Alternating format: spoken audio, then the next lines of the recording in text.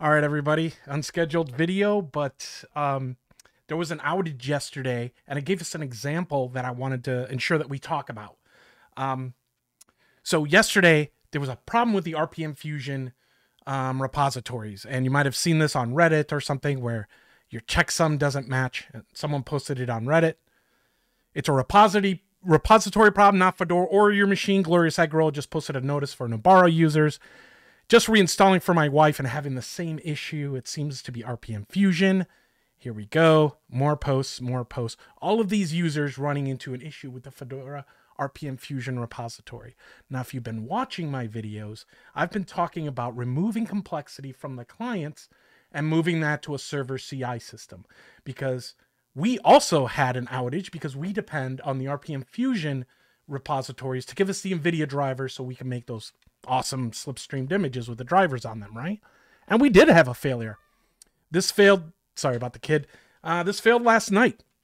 So in the build step here, we had the same problem that you would have on your local machine. The repository was down and it failed. Usually build jobs will try a few times. And last night I was like, I wonder if that's an intermittent thing. And we, clicked the button and tried to make, new builds and things like that, but the infrastructure was down.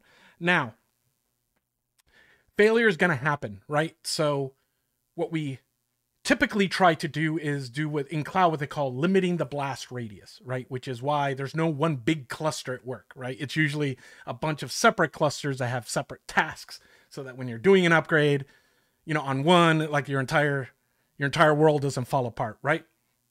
However, in traditional Linuxes, when you're doing all of this configuration and stuff on the client, that means when there's an outage, all of the clients see that, right? So here's how our existing model, what I call the cloud native model, mitigated this. That night, no new NVIDIA image was made until later on when, we were able to retry and it succeeded that time. So the difference between this model is if you were subscribed to an NVIDIA image from us, you never got a new image. You didn't know, or you wouldn't notice that RPM Fusion was broken because you don't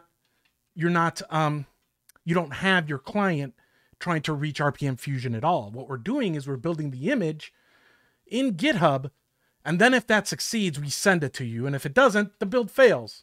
So you would have not noticed anything.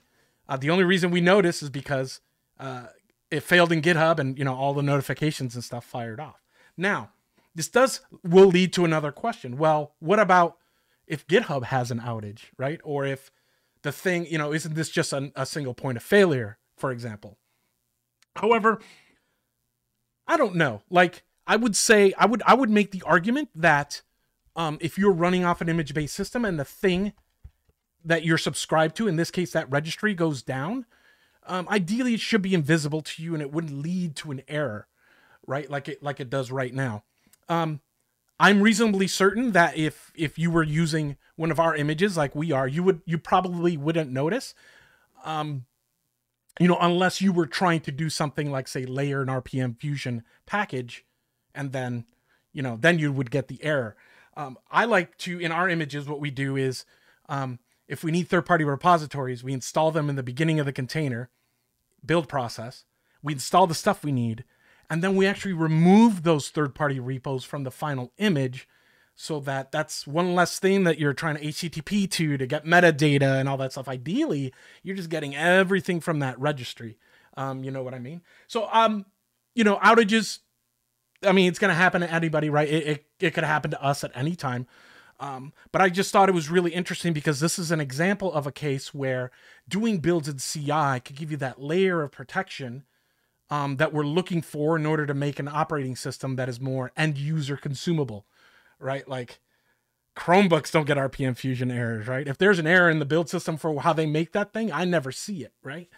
So that's kind of the model, that I've been talking about and that trying to get to is do all that complexity, right? We need to do all this stuff. We need RPM Fusion. We need those binaries and all of that stuff, but to move that off of the client and into the server.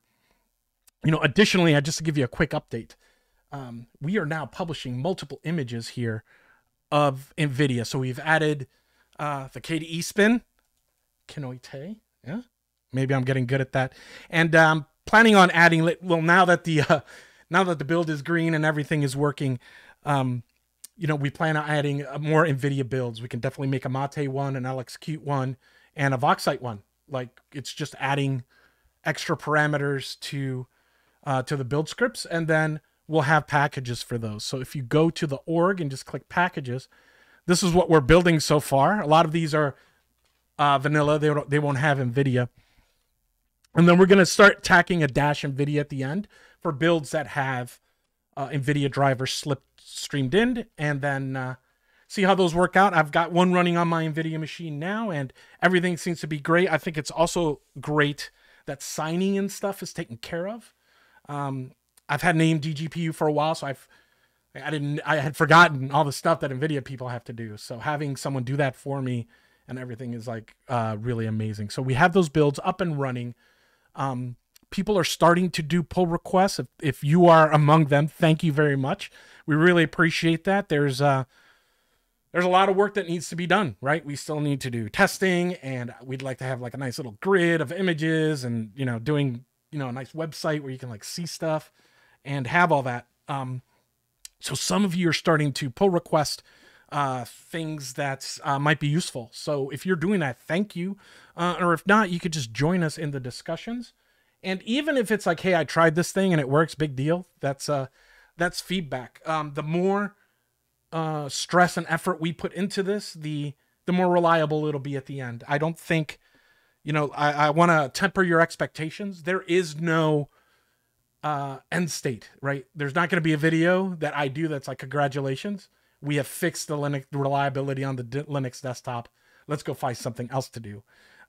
It's always going to be removing the things that are sucking the most, right?